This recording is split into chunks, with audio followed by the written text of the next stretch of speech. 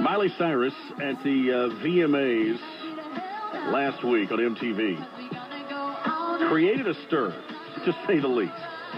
And it raises the question, what kind of influence does a performance like that, and really the change that we've seen from Miley Cyrus, what kind of influence does it have on our young girls of today? I've got a 7-year-old daughter. It's a question that comes up for me all the time. Dr. Wendy Rice is a licensed psychologist. She's also the founder of the Rice Psychology Group. Tons of experience working with teens, adolescents, and children. And Dr. Rice, I guess we start there. Can a performance like that Miley Cyrus had on the VMAs, can it influence young people today to a point where we ought to be concerned? Kids are watching it. I think it was such a departure from the Miley Cyrus / Hannah Montana that we knew. Even the kids were surprised. Kids are going to model their behavior somewhat after celebrities.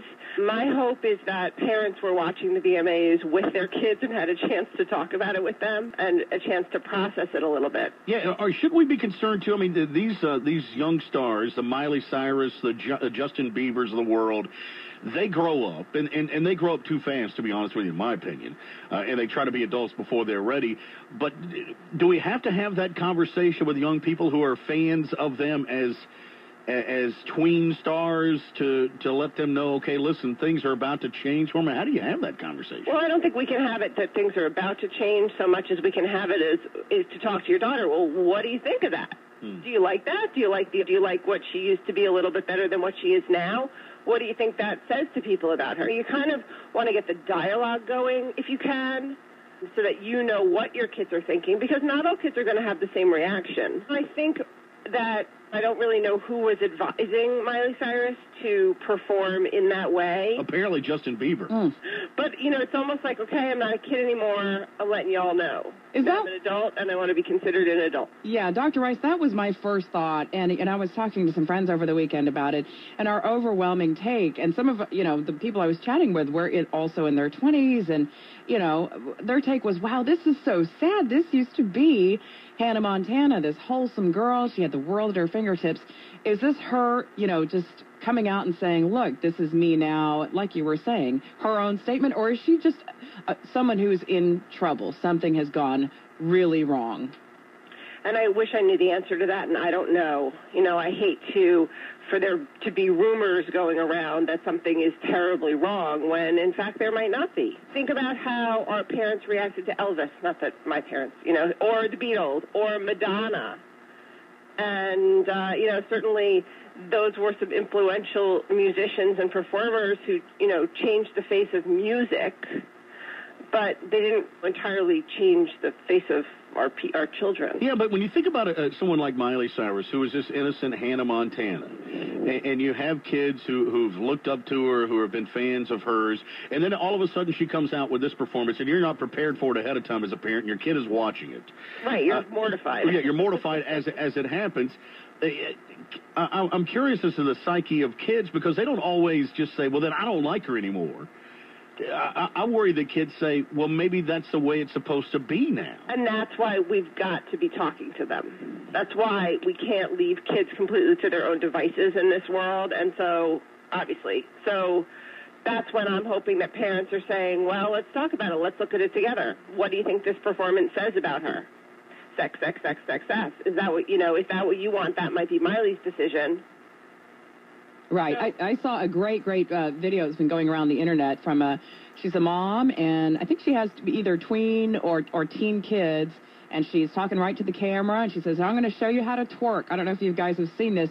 She's like, all right, here's how you do it. You stand up, and here's what you do, and then you squat down. She says, and then you take all of your pride and all the good things about you, and you throw them out the door. And you know what? I'm not going to teach you how to do. And she turns that around, and it was an inspirational video from this cool young mom saying, you know what? You want to throw everything out the window. You're never going to get a man to marry you. Then you're going to wonder why they treat you. I mean, she used that. She turned this into what I think is going viral now. So hopefully we'll see more of that, Dr. Rice, using it for a teaching moment. I saw somebody wrote something that was really interesting, which is that, well, if you are a girl and you want to dress and suggestively and, show your breasts and you really think that that's going to attract a guy, remember that the guy that's going to attract is going to still be looking at other people like that. So if that's the kind of boyfriend you want, just know that it's a boyfriend who's going to be looking at other girls and is going to be oogling at them, and is that really the kind of guy that you want to attract? When does that conversation start? I have a 7-year-old. Yeah, it might be starting.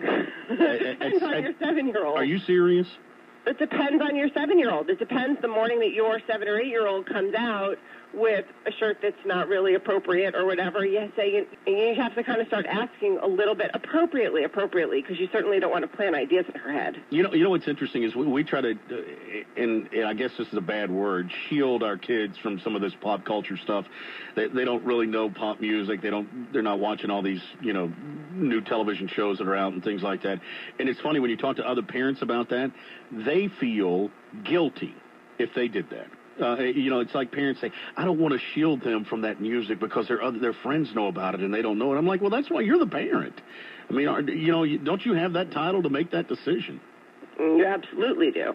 But you're also walking a fine line because you want your kids to be accepted on the one hand, and you want your kids to know the stuff that is going on with other kids, but you want your kids to have judgment and discretion. All right, so then how do you do it? I mean, you're walking that fine line. I mean, how do you shield them from Miley Cyrus? Yet still enable them to be able to get along with their peers? Or is it that important to be part of the in group? So much of growing up is wanting to belong and wanting to be a part of, but there are many ways to belong and be a part of. Being part of a sports team, you're a part of. Being part of a class, you're a part of. Going to, your church or your temple, you're a part of. So there's many different ways for kids to belong. And sure, it's possible. They always blame it on their parents. My parents won't let me watch. Yeah, Dr. Wendy Rice is with us right now. And I guess the final thought on this is, I had a parent tell me one time that the easiest way to give yourself a fighting chance when it comes to raising kids is just to simply stay in their business, and stay in their business at all costs.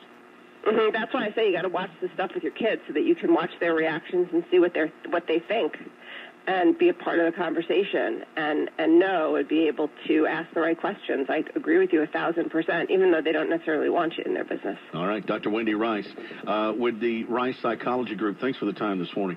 I'll be honest with you, Brad. Both of your kids are grown.